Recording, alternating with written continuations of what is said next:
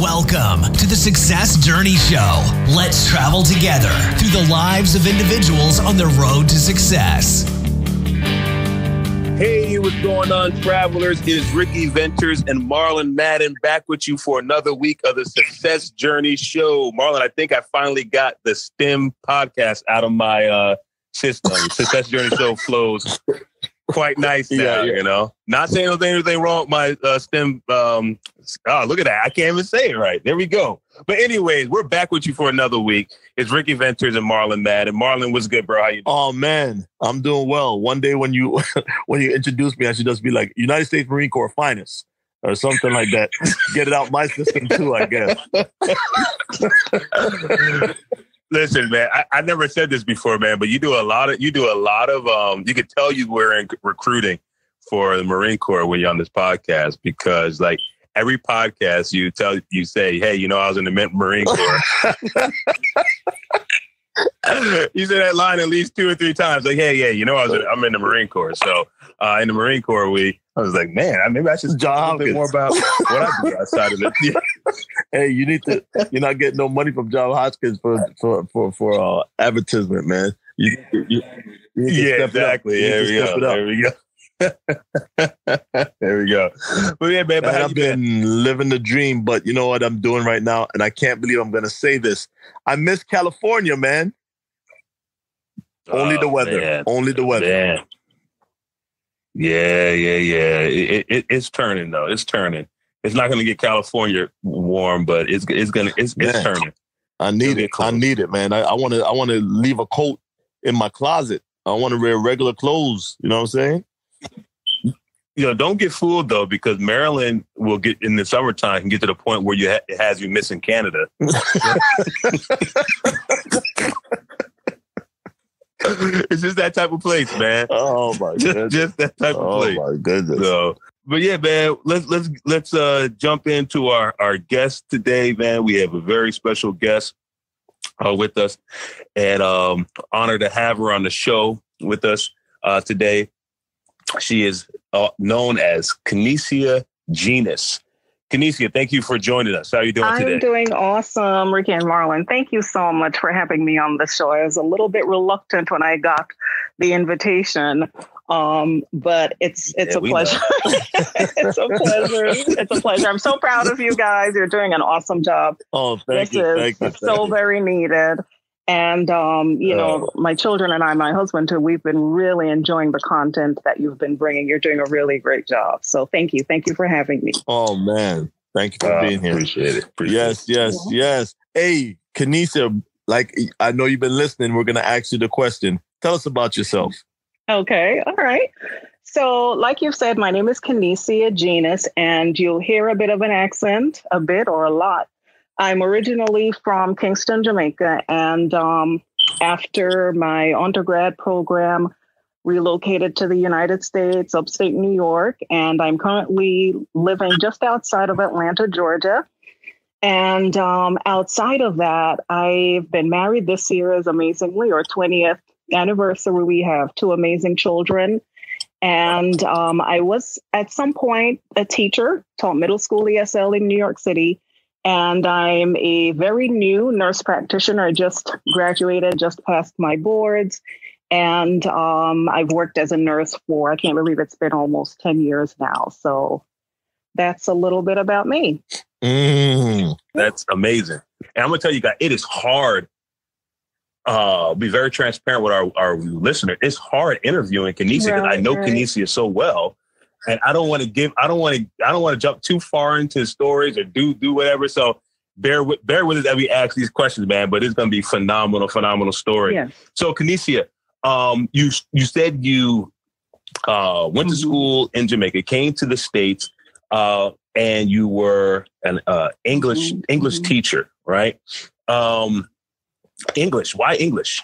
Like what? Right. That's a good question. And I think, you know, a lot of it probably has to do with my upbringing. You know, my parents, my mom actually graduated from nursing school when I graduated with my first degree.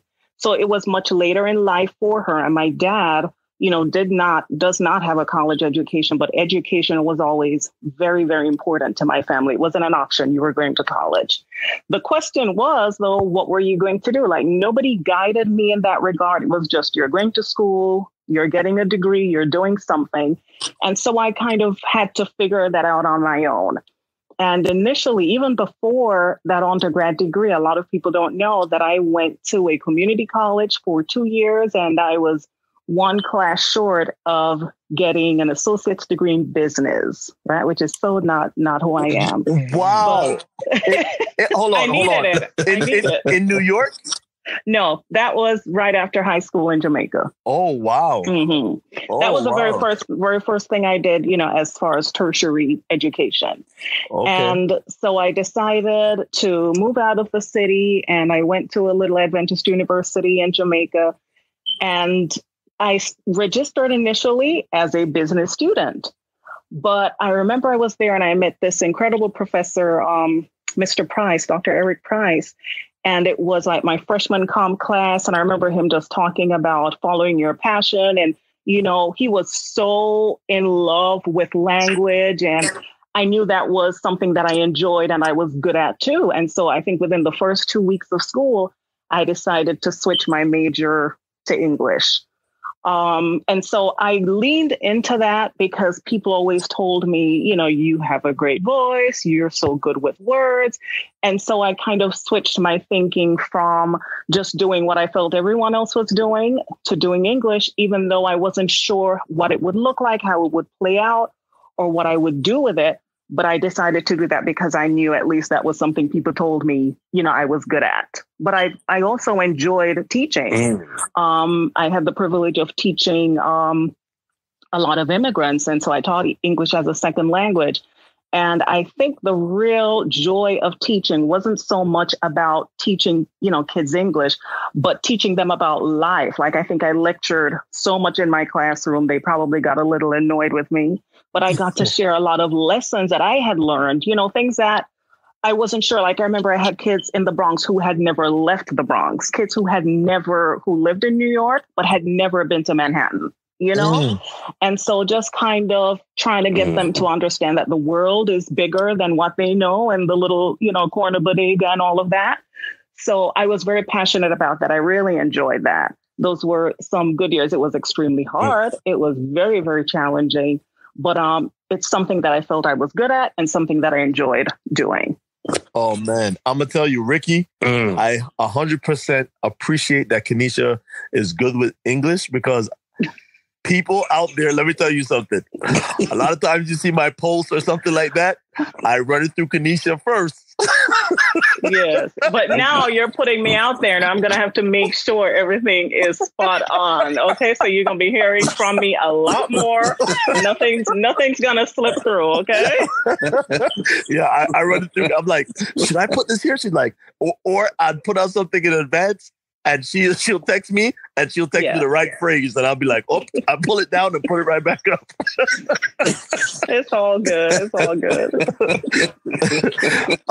Now, kind of give us some the mindset of when you moved from Jamaica. But I know you were traveling from before, so you're kind of experienced with, traveling outside of Jamaica. But what was the mindset of living in Jamaica versus how the living is in America?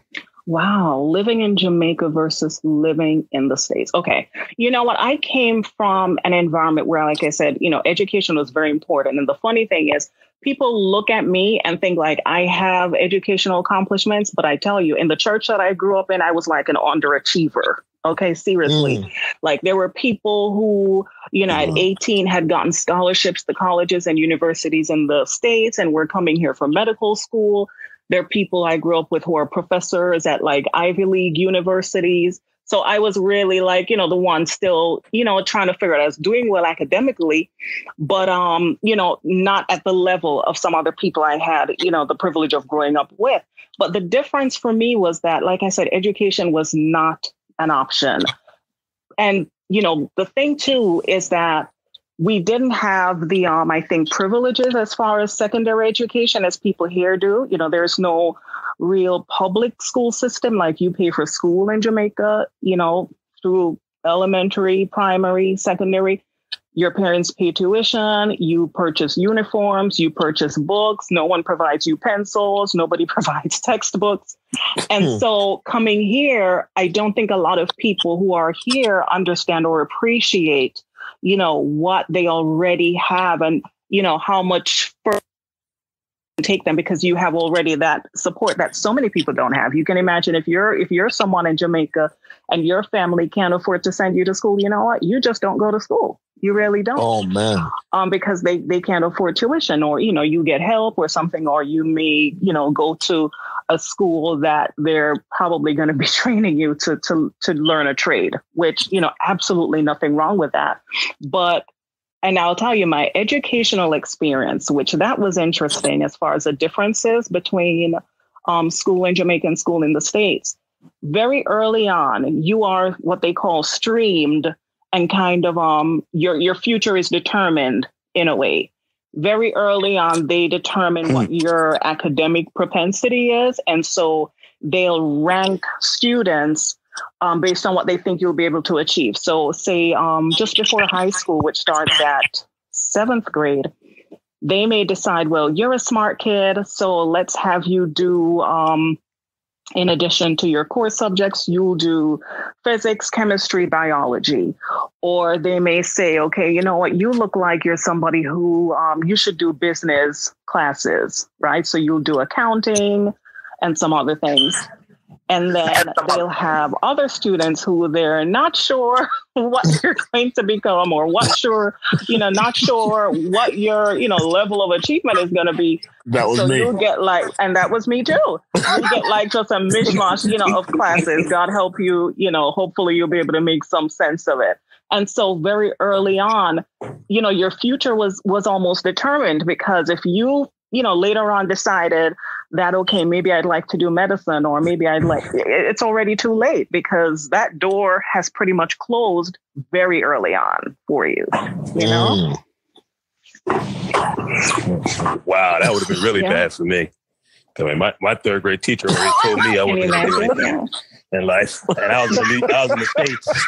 And look at you now. It's okay. Wow. So you're teaching English, I mean, from the sounds of it right now, if you didn't introduce yourself saying, hey, you're in nursing and you spent some time in nursing, people would be like, oh man, she really had a passion for English. And so what made you make the shift from English into nursing? Because to me, it seemed like two totally different. They seem that way, but they really aren't. And I'll tell you what it is. You know what? When I was I had the privilege of being a New York City teaching fellow, and that's I have so many stories of just how did I even, end up here? And I did that for 2 years, had the opportunity to complete a master's in education, fully paid for. And at the end of those 2 years, we decided we were, going to start our family. So when I graduated from City College, I was 4 months pregnant and decided at that point not to return to teaching. We've homeschooled our kids. We have a 14-year-old and an 11-year-old. And thankfully, by some miracle, we've been able to do that. And so when I was pregnant, I knew that we did not want to put our child right away in daycare. And so we chose for me to stay home with our son at the time. And so I was home for a couple of years. So I didn't go directly from teaching to nursing. I tell people it's really funny because growing up, even though I didn't know what I wanted to do, there were some things that I definitely did not want to do. And they were teaching and nursing, right? Honestly.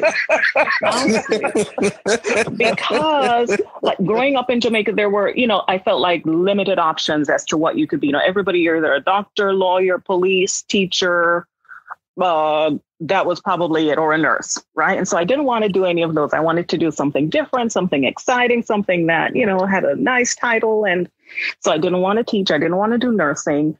And I think a lot of people in my family had done both of those occupations as well. So I was home for a couple of years. And then being home, I realized I needed to get back into the workforce. And so nursing was something that I felt at least would allow me the flexibility to still be home with my children.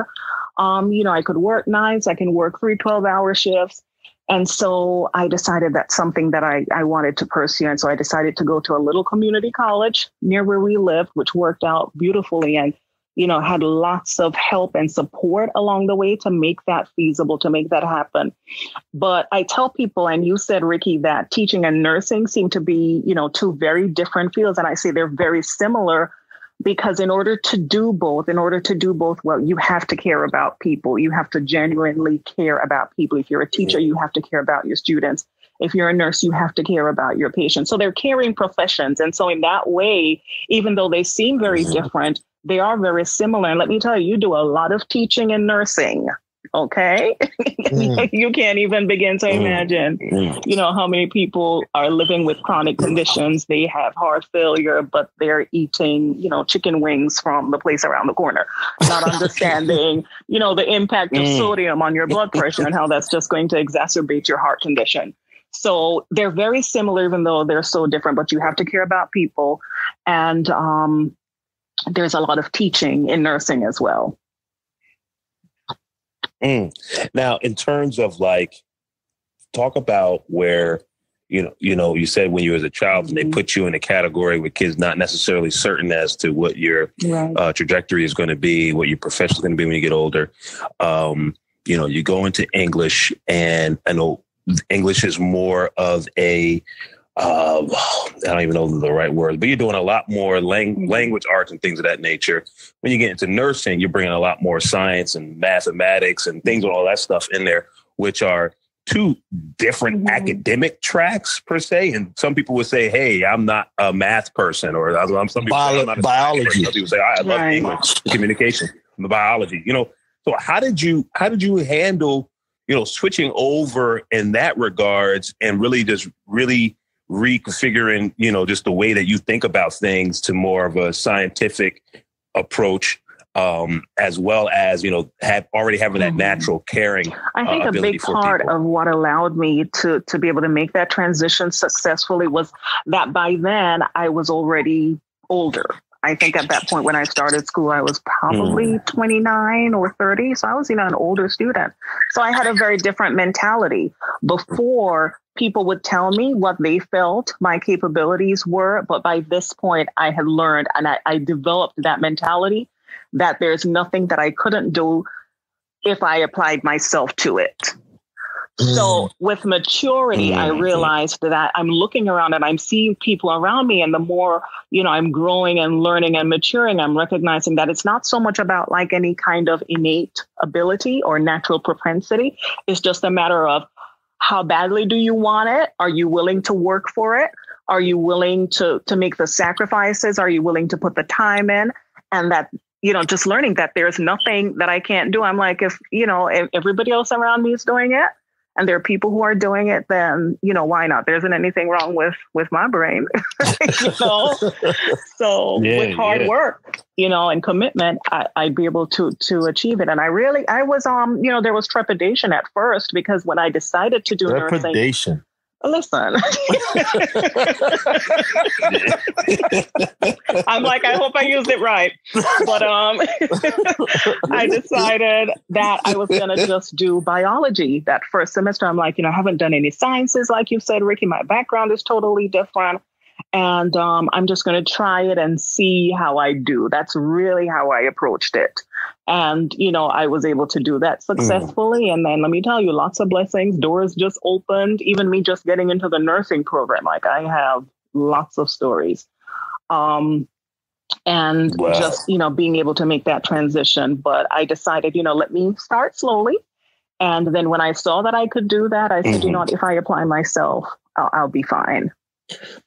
So now you've made that you've already, we're at the story now where you've made the transition from being a teacher, you homeschooling for a while, and then now you're making you're going through your nursing, and you're actually working as a nurse now. How how seriously do you take your job? How much do you love people? Now, I know the answers to this, but I want our listeners to understand how much. And we're setting the stage for what comes later on because of the love for people. So how much do you love people? How much do you actually care about your patients? Okay. So I've had the privilege of working in a number of different areas in nursing, which is one of the things that I love. Like there's so many different areas, like I've worked medical, surgical, I've worked ER, I've worked home health, I've worked lots of different areas of nursing. And I've had the privilege, and I love that I get to meet people from all different backgrounds, but there is like at the very base or at the very core, the fact that we all have the same needs, right? Everybody wants to be respected. Everybody wants to be heard. Everybody wants to feel that they're cared for. And so when I approach it that way, then that allows me to be able to bring my best to every, person that I meet. Like when I go in, especially in healthcare and you're working in nursing, you're often meeting people at one of their lowest points, right? At one of their lowest points. And let me tell you, sometimes when people are at their lowest points, they're not often the nicest. Okay. So it can be very, very challenging. But if you understand that, this person is going through a difficult time, this is understandable, and just try to treat people still the way that you would want to be treated, and it's very challenging because like I said, people aren't often the nicest, and you kind of have to give them that pass because you're the professional, you're the caregiver. And so regardless of, their reality, you still have to go in, determined with excellence and with, like I said, treating people the way you would want to be treated. And the nurses, you guys take the Hippocratic Oath, right? No, physicians take the Hippocratic Oath, but we do. I know we did like a Florence Nightingale thing as a part of, or I guess when you initiation or transition into nursing. I think when you graduate or shortly before that. So it's a little different, but that is it is really. And my prayer all the time when I go in is to do good and no harm, which is I think the Hippocratic Oath actually. But there is, some sort of guideline or some sort of vision that you have as nurses to always provide, a certain level of care to the patients that you're entrusted with. Okay. All right. We're setting the stage. I'm telling you, my mind is just working 100 miles an hour right now. Just like Ricky said, I don't want to bring it too early. Okay. But we're setting the stage. So one more thing before we even go there. And I want you to talk to the parents that are looking at, changing their careers and being kind of afraid, or what was the word you use? Just leave it alone. All right. I was trying to show where I learned something on this podcast, but I'm gonna let it go. It's gonna come back to me. I'm gonna say it in the wrong context too. But they're afraid, because they're like, man, typically the typical pattern for most people is, all right, we go to school, a primary, secondary school, post graduate, even then, whatever, higher education, and then you start your family after that, and then you just you work your career and all that stuff. But to start over after you have a family and you've already gone through it, you had just finished your master's. It wasn't like you had just, did a couple of years. Right. You put some time in, now you have your family, talk to people that are like in that situation, like, they know they need to change something. They know the way life is, no matter whatever their situation may be, they know there has to be a change, and they see that education may be that means of doing it. Talk to that parent that is kind of contemplating right now whether or not. And before you do that, Kenesia, I want you to also help them to understand, because a lot of people will be like, well, she had a husband that was making $1 million, so she could take, right? So she could stay home. He must have had some good, stupid job that he could stay home, that she could stay home and do the kids, then decide that she wanted to be a nurse after. Set the table and help them to understand what kind of job your husband was doing and everything at the same time that you're making that transition. Right. Listen, that was a huge sacrifice. That was a huge sacrifice. Like, at that time, when we just had Nadu and we were living out in the country, far from everyone. And my husband, was a teacher at the time. And teachers, unfortunately, don't make a lot of money. And so when we decided for me to be home with Nate, it was hard. It was hard. We had just bought a house. Things did not end very well with that. Okay. And so it was very challenging, but I just knew that if I wanted something different, then I had to do something different. Right.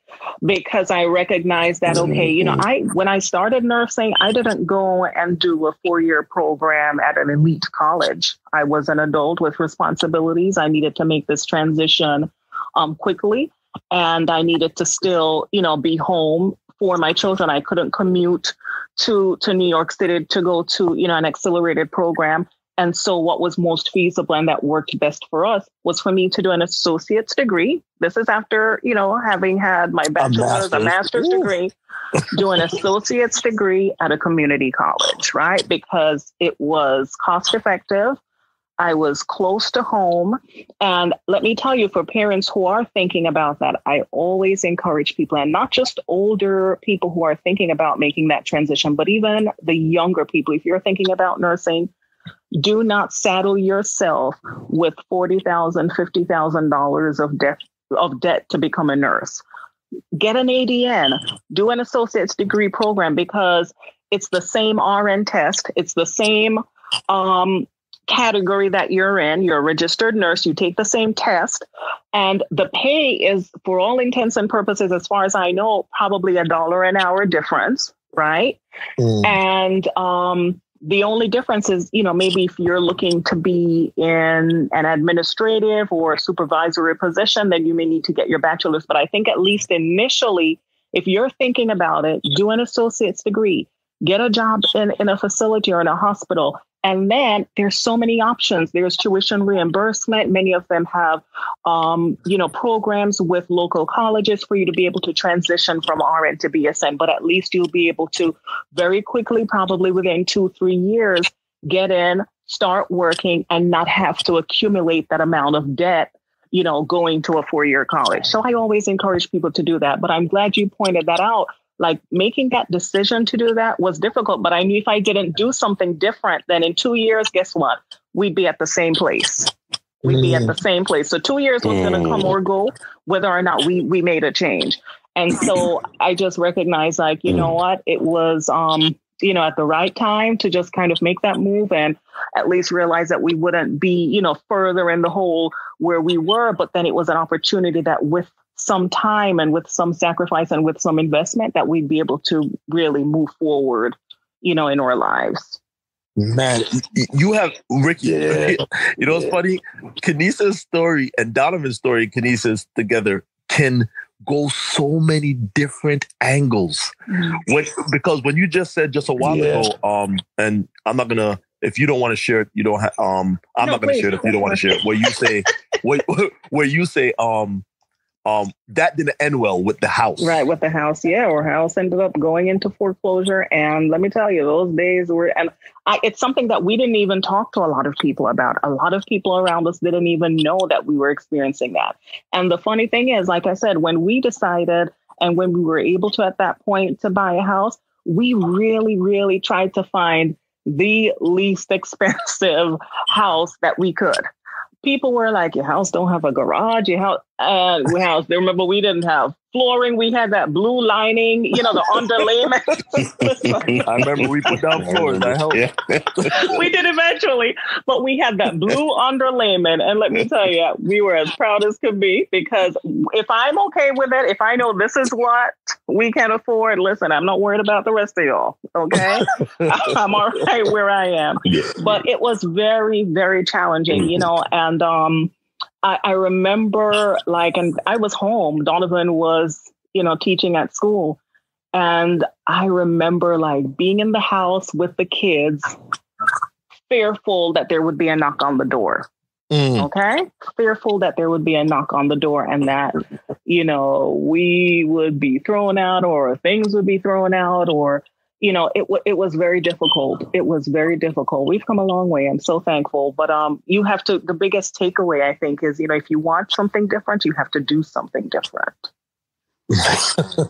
Hey, that's the title for it right there. If you want something different, you got to do something different. I love it. You've been listening to the Success Journey Show. You can check us out on our social media on YouTube, Instagram, and Facebook. Also on our website, thesuccessjourneyshow.com. Enjoy the rest of the show. So just going on with that whole theme, want something different, you got to do something different. You guys pack up and you move down to Atlanta, down to Georgia, Atlanta area. And just to talk about that experience, first we got to paint the picture as to where you were in New York, behind God's back in the cold, where the sun shined. It really did. I'm telling you, when we went to their house, and you know what's funny? As much as, and I was in Ricky, I'm gonna say it again. I was in the Marine Corps. So when I came to New York, I had to drive up to New York, and then it felt like I had to make another drive to their house. Yeah. So it's like 2 vacations in one. For real. We were an hour and a half from everybody, 70 miles going to church, 3 days a week. Yeah, it was out there because it was cheaper. It was cheaper out there. Okay. That is true. We sure did. But yeah, so you guys moved down to Atlanta with completely different environment. Different climate zone, but tell us about even that transition going to Atlanta. For us, we had been looking at different places to move to, and a big factor for us was housing cost. It really was that I knew we just could not with a teacher's salary and be able to afford a home again there. And I was tired of the Catskill winters. Okay. And so I knew I was not moving anywhere where it was colder than where I already was. And so we thought of a couple of places and we came to visit Georgia. And I remember us driving down. And as we're driving down, I think it was probably around sometime in October or November. And as we're driving down, I noticed we're just taking off layers. We're outside filling up the minivan and it's just getting warmer and warmer. And this is November and we just left all this snow in New York and we came to visit and just fell in love. So we were where we lived in New York, like Ricky said, was way out there in no man's land. Nothing out there really. You had to drive maybe 45 minutes to get to a mall, maybe at least 25 minutes to get to a supermarket. We were an hour and a half from all our friends at least. And then we come to Georgia and we're just outside of Atlanta. So we were in Conyers, Covington area, which people think that's country. But let me tell you, it was nothing. I tell them this is big city compared to where we live. Okay, this is big city. Y'all have no idea. And so I think, thankfully, the children were younger. And so it wasn't as difficult. It was hard for us to leave, leaving, because guess what? We're leaving our support system. Your family, Ricky, all our friends or church family, we were all into that. That was our life, And so when we came down here, it was just going to be us and the kids. And thankfully, like I said, they were younger. They missed everyone, but they were younger. And we just loved it. We loved the weather, housing costs less. There were opportunities for work. And when we left, as a matter of fact, I had gotten 3 offers. I came down and had 3 interviews and got 3 offers. Donovan was still looking for work as a teacher. And I think maybe 2 weeks before we decided to move, he got an offer from a school. And we were just look, one of us is working. We'll be able to figure it out. But I wasn't going to be renting a house in New York. this is it now. So you move down to Georgia. Everything is working out. Everything is falling in place. And tell us of how the living conditions are when you first get there. The living conditions? Like in terms of, I know you guys didn't just jump straight into a house. Oh gosh, yeah. First we were in hotels because we were trying. Listen, y'all digging real deep. Okay. So when we moved first, we had a little bit of money and, we had seen like super cheap houses and we're like, we're going to buy something even if we have to fix it up. And, that's where we thought it was going to go, but it didn't. And so we were in a hotel, like a little north of Atlanta, really nice area. I think it was like Sandy Springs or something, that area we were. And then our money started dwindling. Okay. And we realized that we probably needed to, make a move to a different type of hotel. Okay. Hotel, motel, you know what I'm saying? And so we were there. And then we rented a duplex because I said, the money we're paying and we're not finding something that's, somebody's accepting our offer on and, the prices are going up. And so we found a place to rent and that's where we were. But, one thing I tell you, I try to make wherever I am home. Okay. Yes. And my husband's mentality is probably a little different because he'll ask me like, why are you putting up pictures or why are you doing this? We're not going to stay here. But I'm like, look, if it's a cardboard box, I'm going to make the cardboard box nice. Okay. Yep. If that's what we have and that's where we are, then it's going to be home because I didn't want my kids or the family to feel like, we were always in transition. Right. So we were at that little place in Conyers where they eventually broke in and stole everything that plugged in. And I tell you, when we moved, we had no idea what it was like, right? Like when we were robbed, everybody would say to me, like, you didn't have an alarm system? I'm like, I didn't know everybody here needed to have an alarm system because we're from, upstate in no man's land, upstate New York, where we literally would leave the house open. We'd be gone for the weekend and our house would be unlocked. Doors unlocked. I would go to Walmart and leave my key in the car. I had to make it a real point of duty to when I left my car, to, take my key out and lock the car when I moved to Georgia. So it was a bit of a transition. Okay. On that end, it certainly was because it's funny, when you watch the news, when we were in New York, you would see things, on TV and it would be far away from where you're from. Right here, it's there was a robbery or there's a prisoner loose in Conyers, it's but actually we live in Conyers, so that's been different coming down here. And I think even being upstate, I've always worked in areas where a lot of people didn't look like me, and coming to Georgia, you're wondering where are the people who, are on the other side. It's everybody's black. Everybody's black. All the doctors in the hospital are black. Everybody's in the mall is black. And you said that too, Ricky. So don't act funny. You back with the white people. No, okay. Exactly. That's exactly what I said. Culture shock. Imagine that. You're going home everybody's black. Yeah, I'm serious. Yeah. It was so weird. But right. She's from Jamaica. That's after, I was in New York, upstate New York for a little bit. So yeah. But man, so you're man. So I hope the travelers, man, we're not losing you with this, man, but we're really just taking you step by step in this journey, and this journey is amazing. And just hearing the transitions, and we're purposely taking you through these different transitions and of life. And we got to the point where you see, everything is great, going in after her passion, English, and then things start shifting just because life changes, and the circumstances come up and different opportunities come about. And as they're taking advantage of life and just the different obstacles that are facing them and her, she, they end up eventually moving down south for another opportunity and another chance to make everything great, And one thing I admired about story so far is just there's never a quit in there, and it may be multiple times where you feeling oh man, what's going on? But,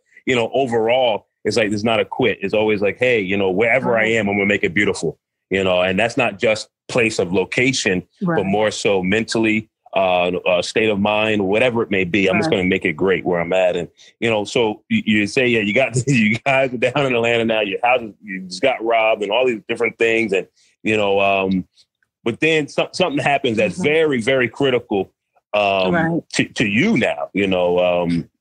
Okay, sure. One second. I know. Sorry, we had to do it again. So when they get robbed, you know, everybody's like on a cliffhanger now. They get robbed, and what happens? Take us to your. I want to paint the picture that you're in a brighter place. Everything seems, you know, the road seems straight now. It's not curvy anymore.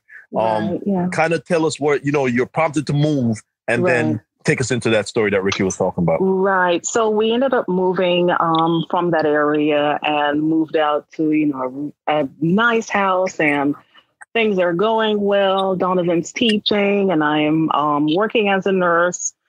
And February of 2014, just as I'm changing jobs and I'm starting to work in the emergency room, my husband one night tells me that he quit his job.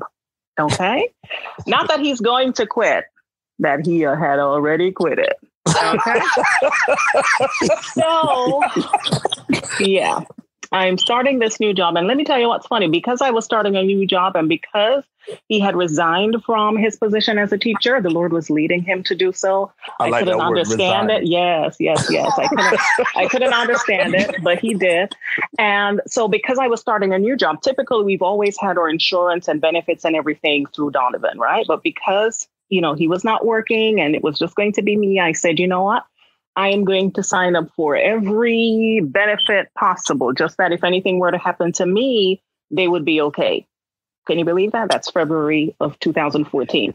And then in November, my parents, who live in England, you know, were visiting for Thanksgiving. It was going to be our first Thanksgiving with them here in the States. And they were very excited. The kids were excited to have their grandparents. And in November, that Saturday night before Thanksgiving, we were going to a couples function at our church.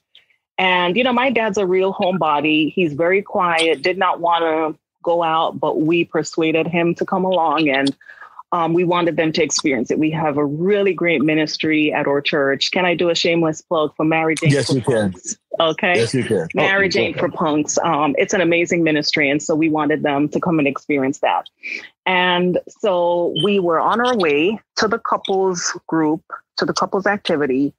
And I'm going to tell you probably a lot of what I've been told, because funny enough, I don't even remember like leaving the house at night. I think it's come back over the years, you know, bits and pieces, but not the full picture. So we were on our way and saw an accident on the road. It looks like it had just happened. There were some people in the median. I remember people like coming out of the car like they were vomiting. And then there was another car on the side of the road. The airbag had deployed. Someone was still in the vehicle. And like I said, you know, my mom's a nurse, I'm a nurse, and Donovan and I, this is not new for us at all, because even before the kids, we used to pick up people on the road and give them rides. And so we stopped to make sure that, you know, if everyone was okay and, you know, if emergency services had been called, if 911 had been called. And Donovan, my mom and I got out of our car. Donovan was kind of tending to the people who were in the median because, you know, he was kind of going back and forth. We thought, you know, that was more dangerous. So my mom and I were on the side of the road, and apparently a car coming didn't see us and plowed into my mom, myself, and another lady who was on the scene. So that was Saturday night, and I don't remember very much of what happened. My husband would probably be much better at telling this part of the story, but I do remember very briefly, like just lying on the side of the road, and I'm clutching the leg of his pants, and I keep asking, you know, what happened? Because I had no clue. But woke up probably a day or two after that in an incredible hospital that I now work at, best trauma hospital probably in the Southeast. And thankfully, they were able to save my leg. My leg was partially amputated. And just by the grace of God, that's where they took me, because my husband says when the EMT came and they cut my pants off, he just saw their faces change. And they said, we've got to go to Grady. Okay. When they saw what my leg looked like. So my leg, almost lost my leg. During that time, I had to have 6 surgeries. My mom had, I think, 4 in the States, and then went on to have at least 1 or 2 more when they were able to eventually, get her well enough to where she was able to fly back to England. And so I was in the hospital for about 45 days, had 6 surgeries, pretty much had to, learn to walk, and had to learn really a new normal, because even now, I have a ton of scarring, and my knee barely bends. I probably have maybe 30 degrees of flexion in my leg. And this is, 4.5 years, 4 years later. And so that's the experience. But at that time, and this is, I tell you, the Lord's doing, I'm still not okay with the fact that he resigned without telling me, but I'm thankful that he wasn't working, because during that time in the hospital, Donovan was able to take care of my every need. I did not need a nurse to do very much for me. And, he was there with me taking care of my parents, because my mom was also hospitalized with me. We had 2 young kids at home. It was a very, very, difficult time. And just talking about how, God just makes a way. Like when I changed jobs, because he had just quit, that I signed up for everything. I had accident insurance, I had short-term disability, everything. And so we were able to be okay, and with the support of our church family and or families, we were able to be okay during that time. So that was a big life change for us. And I wasn't sure if I'd be able to go back to nursing, because at the time I was working in the emergency room, and that's very physically demanding. It was hard for me with all my faculties and all of my, extremities working well and all of that. But then I wasn't sure I'd be able to go back to doing that. And so I was fortunate enough, and that's the beauty of nursing. I was able to find a job working from home, and I did that for about almost 3 years.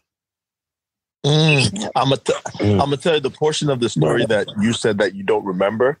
And we know we're going to get Donovan on here and he's going to tell that. But what Donovan said to me was when he saw the car plow into you and your mother, that the only thing that he was thinking is, I'm going to go over there and they're dead.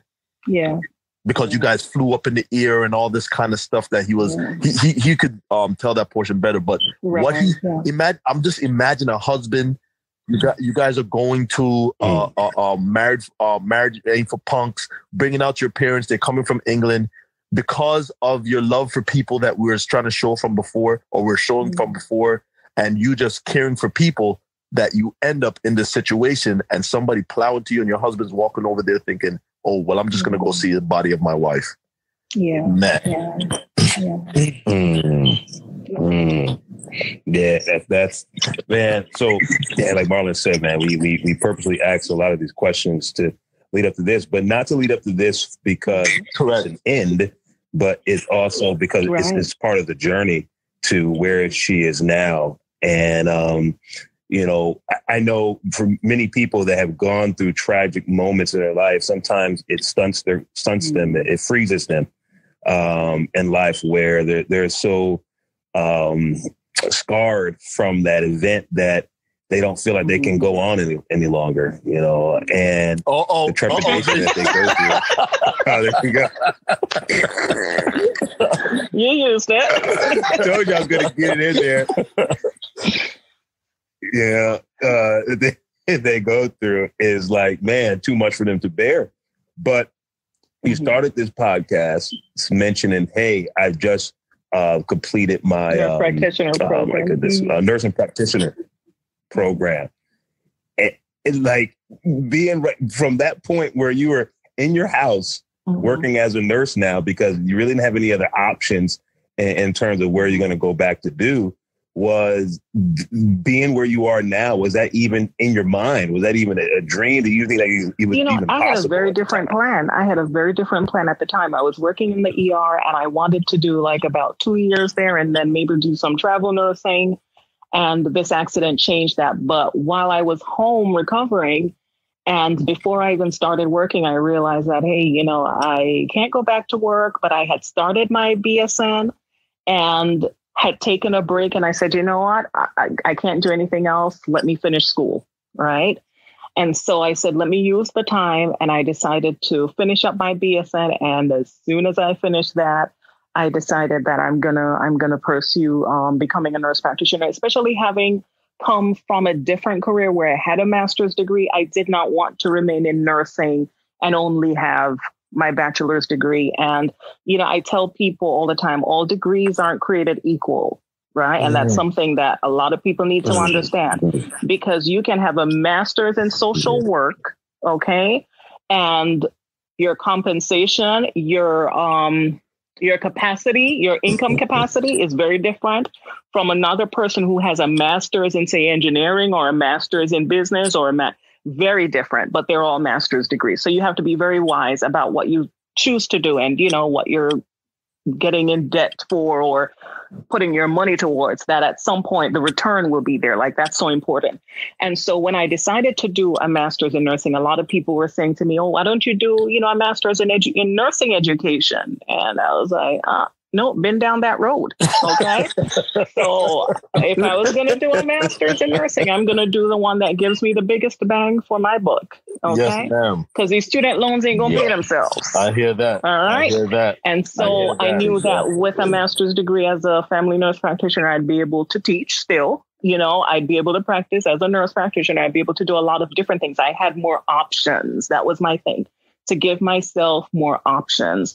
And so I, decided to do that. And thankfully, after, little over 2 years, I've come to the end of that. And just like I said, recently took my boards and I'm kind of figuring, okay, where to go. But I think the biggest thing now where I am, and I was saying to my husband, like, I'm learning to challenge myself, like not to be okay with being comfortable. Like I tell my kids, it's okay to try and do hard things. And so a lot of times I think for me, and probably most people, you want to do what comes naturally. You want to do what comes easily, but I want to stretch myself. And so I'm trying to find an area that will give me additional skills that are going to be even more marketable, and just not to be comfortable with doing, going the easy route, that I want to stretch myself and I want to learn more and I want to increase my own, skill level. And so that's what I'm looking for. I'm, kind of figuring out where to go next. And so, starting a new chapter at this point. So one thing I want to bring out too, of course, listeners or travelers, if you didn't understand that, and then after all this, they actually purchase a home, beautiful home, and now they're in a house for themselves again. So after foreclosure, losing a home, moving, all that kind of stuff, they're in a home for themselves again. So there is, life after losing a home. Now, the next thing, a lot of people are listening, and if you're from New York, you hear, oh, you got hit by somebody? Oh, you're rich. I know. Oh, she got millions. Oh, she got dear. almost amputated leg. How many surgery? All these different stuff. Oh, and you don't have to tell them your pockets. I don't want him to tell you your pockets, but what was that? Nothing to tell, Marlon. Right? and not because of anything wrong on you guys' part, but just the state laws, insurance rules, all these different things. That's it. So, like you said, probably New York story would have been very different. We probably would have become instant millionaires, but that's not what happened in Georgia. Okay, and that's the thing. Like, people always say, "Oh, you went through all that. You're good." No. To tell you the truth, my hospital bills were like almost $1 million. My hospital bills were like over 700,000. Okay? So you're a millionaire and paid it to the hospital. Thank God for insurance. Okay, thank God for insurance. And so, the compensation that we did get was not even. I can't even think of the fraction it was of that. It really, but I tell you what, we did decide that when we got a little something and really nothing, that we wanted to use it in a way that would change our lives. It wasn't like we were just going to go on a trip or we're going to buy a new car and so my husband, after I had that accident, decided that he was going to go into trucking.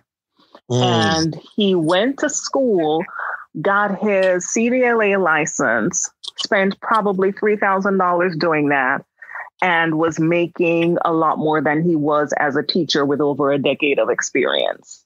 Okay. A 3-week program. A 3-week program. Hey, I'm gonna tell you something. There will be part 2. yeah, definitely. Because a 3-week program, like I said, at $3,000 and was making more than a teacher with over a decade of experience. And so we wanted to do something that would, and my thinking right now, our thinking is so very different from, the way we were raised or the way we were socialized. Like our thinking now is, what can we do to create a legacy? What can we do to create wealth? Because I tell you, I have not seen anyone gain wealth from working a 9-to-5 for someone else, So our thinking now is really changing and shifting as to what can we do to create something that our children can be a part of that will help us to go to that next level, because poor people can't help poor people. It's a real nice thought, but if you really want to make a difference, the people who are able to make a real significant difference, are people with wealth. And so you've got to find ways to generate income. And so we're trying to get on y'all's level. You understand? We're learning it. We're learning it late in life, but that's the thinking. And so just trying to see, okay, how can we use the gifts, the abilities, the education to do something different, to, kind of create our own path with all of that. Man, this has been amazing. It's been amazing. And there's so much that we can even dive deeper into. But like Marlon said, there will be a part 2, and we'll bring your husband in for the part 2 to even hear more of his side of the story. And man, you will see, guys, the complete picture of it, because what she shared today, man, it was just, oh man, I remember the moment when I got the call that it happened. I'm just like, you gotta be kidding me, man. And just I was frozen at the time, man, but just also comforting to know that who they were and just what they've been able to fight through in terms of to what you've heard so far in their journey. And just now even seeing the beauty now is coming on the other side of it, man, is just an honor just to be close to them, family, and because it motivates me. This right here is just half of a portion of my motivation that I one of the I would say the better half, just because we're online right now. But the better half for some of my motivation, man, that I've had for years upon years, man, just growing up in life, man. And I really appreciate you just sharing some of your journey with our listeners today, because there are people at all phases of your journey that you've talked about. There are people there right now and are struggling to know what to do next because they just can't see what's coming next. And what I just want to encourage everyone to know is that you don't have to know what's coming next. Just make your moment beautiful. Hey, that's it. And for me, I'm gonna tell you, same thing with hearing that situation. I was just like Ricky, frozen. Like, wow, you never think that you'll get that phone call that you don't know where if they're like, hey, she's in a hospital, this is happening, and I'm like, oh my goodness, what is going on here? And one thing I could say that I appreciate 100%, and you brought it out, was that everywhere you went, you made it comfortable and you made it a home. No matter if you guys lived in all the way in the Rocky Mountains, right? You guys lived in that little place that you guys got robbed. Every time we came to your house, it was like the place to be. It was like the place to be. You didn't feel like, I didn't want to go back, Ricky, to the Marine Corps. Right? I'd visit them, and I was there in Georgia. I was so happy and all the different stuff. So I could tell you, man, and like Ricky said, you guys don't even understand that there's another dynamic that's going to be shifting here, that when part 2 comes, oh my goodness, it's going to be almost like a movie, man. I'm telling you. Yeah, awesome. And we appreciate you guys. Appreciate you being so transparent and telling us your story. It's been my pleasure. You know, I always tell people I'm very quiet, and my husband's going to say tonight that I prove his point that I actually do talk a lot. So my bad. Okay. Hey, this is actually our longest podcast. And the picture, one of the pictures that you're going to send us so we can put it up on our thumbnail is one of the ones I criticized. So, yes. No. We want the picture with you sitting on your legs and you're showing you're showing the scars on your leg, man. I'm telling you, that picture it embodies what we've been talking about. I'll send it. People think it's weird, but I do. I don't hide it. I don't hide it because, this says that I'm a survivor. It really does. And it says, I'm an overcomer. It says God brought me through. So I'm not ashamed of this at all. But thank y'all for having me. It's been awesome. I love you guys so much. And I enjoyed this. Y'all are doing such an awesome job. This is amazing. All the lessons that I've learned listening to the other guests. Thank you. Thank you so much. Thank you. And we love you too. And listeners, we come to the end of another show. Hey, where did they contact her? And Okay. Oh, yeah. Kenesia Genas at gmail.com. Okay. And do you have any social media handle? I know you got them. I don't use it. I'm an old fogey. I have Instagram, but I don't use it. But you can find me on Facebook. I'm old. Oh, man. Yeah, reach out. If you have any questions, if you're in that valley of just doubt or whatever it may be, she'll be more than willing to just give you some advice based on her perspective and her life. So, listeners, this was Kenesia Genas. And we were so grateful to have her as a guest on this show. But like we would say with all our other shows, if you are enjoying these episodes, enjoying the show, please go to your platform that you listen to our show on and just leave a review, 5-star, 4-star. We'll take all the stars and leave a comment. Let us know how we can improve it. Let us know if you have any suggestions or of any other guests that you would like to hear. Like we said, we're building this podcast for you because Marlon and mine desire is to help you to your destination. We're not telling you what that destination is, but we sure enough will do our best to help you get there. So we come to the end of another show, and we will be with you again next week at the same time on the Success Journey Show. One love. Have a good one. You've been listening to the Success Journey Show, where your dreams, drive, determination, and diligence are the foundation to success. For more information, check out thesuccessjourneyshow.com. The Journey Squad is here helping you to your destination.